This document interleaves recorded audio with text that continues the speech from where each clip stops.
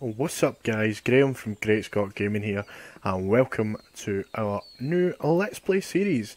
Today we're going to be playing the Beginner's Guide, which is a small indie game that some of you guys may have heard a lot of chatter about recently. It's from a guy called Davey Wreden, who's the creator of the Stanley Parable, which, incidentally, Stanley Parable is another indie game which I highly recommend everybody check out. It's a brilliant little piece of artwork. I'm not sure if it's... I don't think it ever came to consoles. I think it's just available on Steam. So this is his kind of follow-up. It's not done by the full studio that done the Stanley Parable. Parable? Stanley Parable, just him, as a little solo project. So I already know a bit about what this game is, and actually know some spoilers for it already, just because I've heard some chatter about it throughout the industry. So I'm not going to get into any of that before we start. I'm just going to go straight into it, and you guys can hopefully experience it first hand for yourself, or second hand vicariously through me.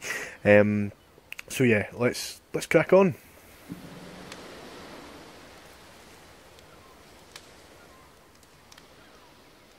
Please make sure your audio is on. Yes, I'm aware of the WASD controls. I'm not a total moron. Please continue. Hi there. Thank you very much for playing the Beginner's Guide. My name is Davey Wreden. I wrote the Stanley Parable, and while that game tells a pretty absurd story, today I'm going to tell you about a series of events that happened between 2008 and 2011. We're going to look at the games made by a friend of mine named Coda. Now, these games mean a lot to me. I met Coda in early 2009 at a time when I was really struggling with some personal stuff, and his work pointed me in a very powerful direction. I found it to be a good reference point for the kinds of creative works that I wanted to make. So just to start you off, this is, I think, the first game he ever made. It's a level for Counter-Strike. You can walk around here, by the way. And mostly it's just Coda learning the basics of building a 3D environment. But what I like is that even though he starts from the simple aesthetic of a desert town, he then scatters these colorful abstract blobs and impossible floating crates around the level. And of course, it destroys the illusion that this actually is a desert town, and instead this level becomes a kind of calling card from its creator. It's like a reminder that this video game was constructed by a real person. And it kind of makes you wonder, what was going through his head as he was building this? This is what I like about all of Coda's games. I mean, not that they're all fascinating as games, but that they are all going to give us access to their creator.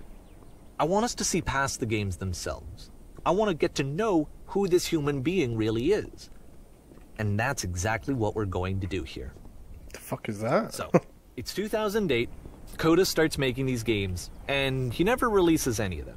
He doesn't put them onto the internet, he just makes them and then immediately abandons them, and they sit on his computer forever. And I think he really understood this image of himself as a recluse. At one point he jokingly renamed his computer's recycling bin to Important Games Folder.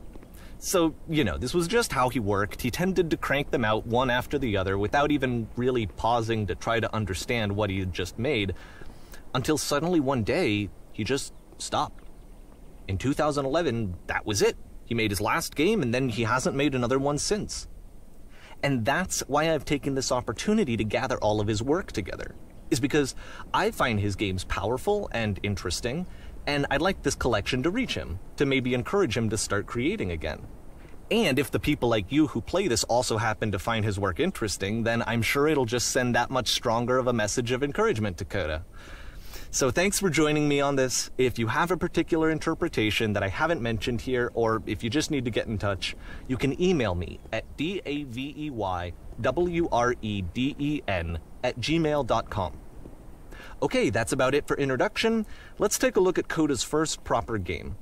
As each game is loading, I'll show you the date that it was completed. This first one was made in November 2008. Okay. Bit of a strange start.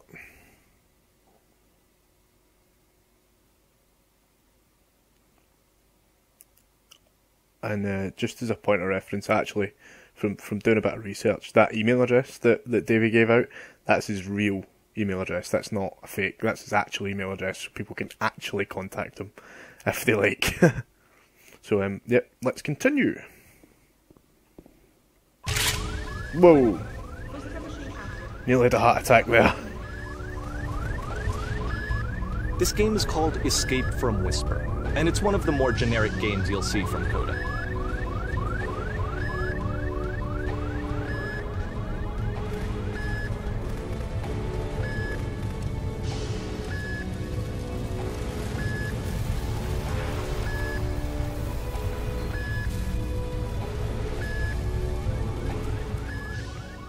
So it's like an old Half-Life clone or something.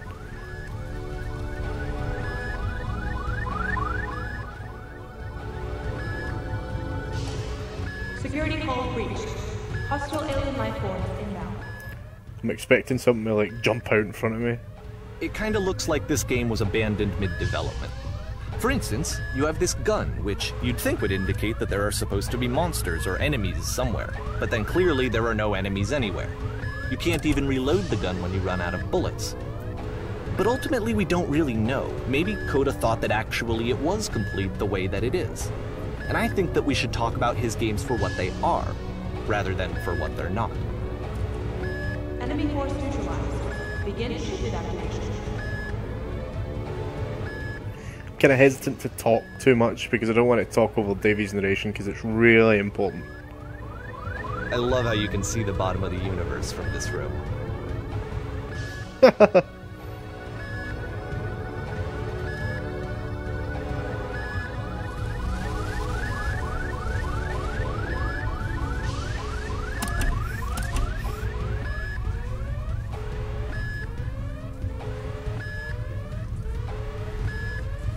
Apparently, the space station has a labyrinth on it.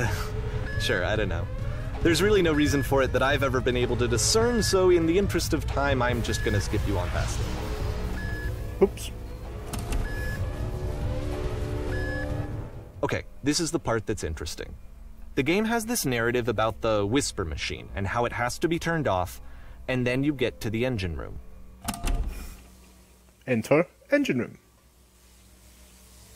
Hey, you there, in the engine room. You could save us all. That beam is powering the Whisper Machine. We could disrupt it by introducing a great enough heat signature. If your body could stop the beam. It's so much to ask, but for all of our lives, would you do it? Could you give yourself?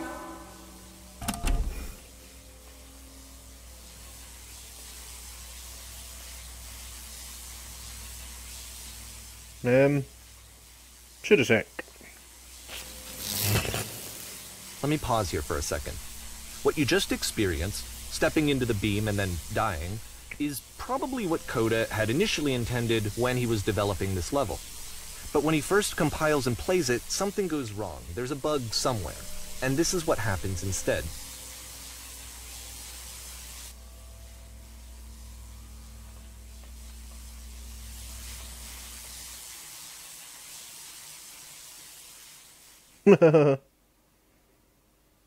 Floating. Ooh, The beam causes you to start floating. And this is an important moment for him. Because yes, this is technically a glitch, but Coda identifies something human about it. Like how small it makes you feel in the face of this larger chaotic system. Or this floating could be the afterlife, a peaceful place, juxtaposed against all of the hysteria that you've just had to traverse. I don't even know. I have no idea what he was thinking, but what's clear is that after making this, something lodges itself in his brain. He wants to do more of these really weird and experimental designs. So he stops work on this and moves on to a stream of tiny little games that go in all sorts of directions. Let's go ahead and take a look at the first game he made after leaving this one behind. 2008 still. Oh, that's a lot of bricks. I can't move.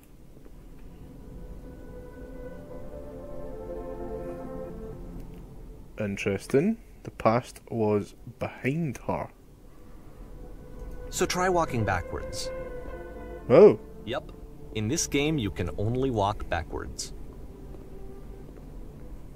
That's weird. Okay.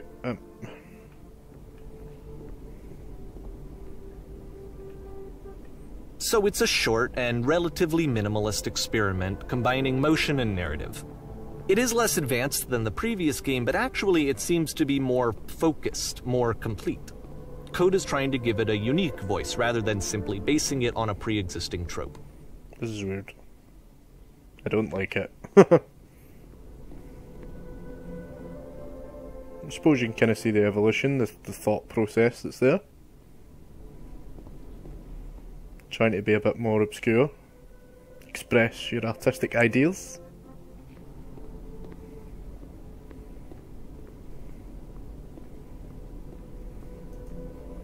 I have no idea how to progress. Oh.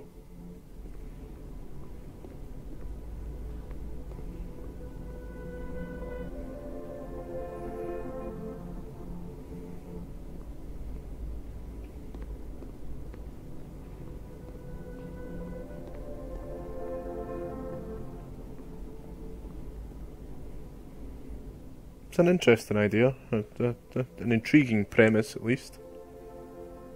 If a bit of a nightmare to play. It's a short little thought, it says what it wants to say, and then it ends. Didn't need anything more than that. Which to me is why it works, because it gets out quick. Okay, next one. Still November 2008, seriously? This person had a lot of time.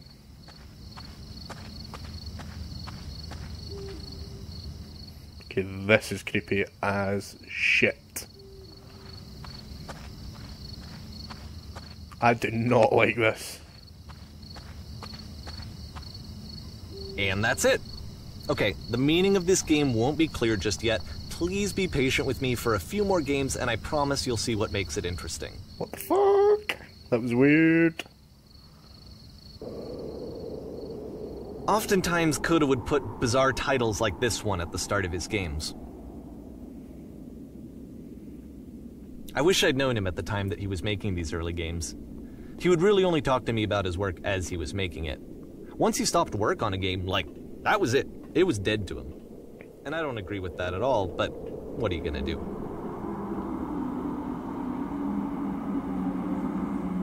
Okay, I'm getting really slow. Once you've been slowed to an absolute crawl, the door at the top of the stairs opens. So why, if Coda's not showing these games to anyone, why bother opening the door at all? Well, to show you, I'm modifying the game here so that when you press enter, it'll bring you back up to full speed so you can enter the door for yourself. Enter pressed.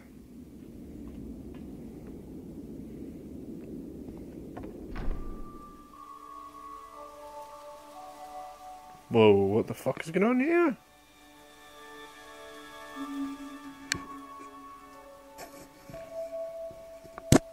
A room that's warm and nice and filled with little ideas for games. A normal game where you have to scream. Coda would often tell me that he didn't mind if people thought of him as cold or distant. He said that he knew that he was actually a vibrant and compassionate person, but that it takes time to really see that. It can be a very slow climb to get there. You are a gate. You're a gate. Call me a gate.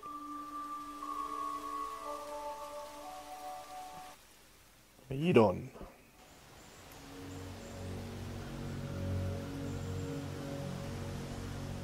Okay, this doesn't look like a river or a fishing pond. You can't fish in concrete.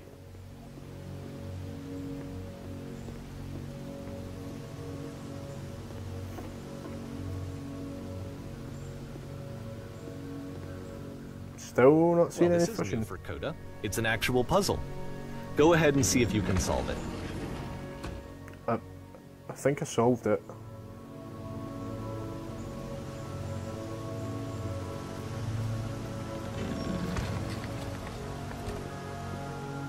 Oh. Don't forget that solution, because we're going to see this puzzle again soon. We're gonna see it a lot.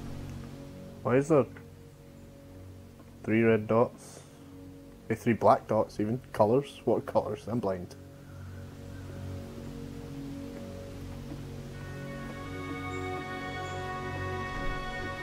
So that seems to be it, right? You walk down a corridor, you solve a puzzle, you get to the end. Simple enough. Alright, now I'm going to modify the game again so that when you press enter, it'll remove all of the walls from this room. Okay.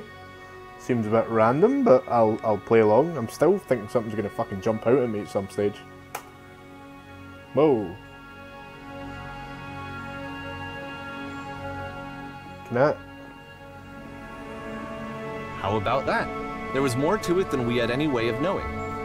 I actually find it funny that this game comes after the stairs game, since they essentially convey the opposite idea. So, in the stairs game, a dull exterior concealed a rich interior. And then, in this level, a dull interior hides this fantastic outer world. Either way, I think that the point is the same, is that most of the time you don't get to know what you're missing, or even that you're missing anything. That's not your role as a player. So if your role here is not to understand, then what is it? Looks like some freaky MC Escher painting. Oh no, we're back here again. I fucking hate this place.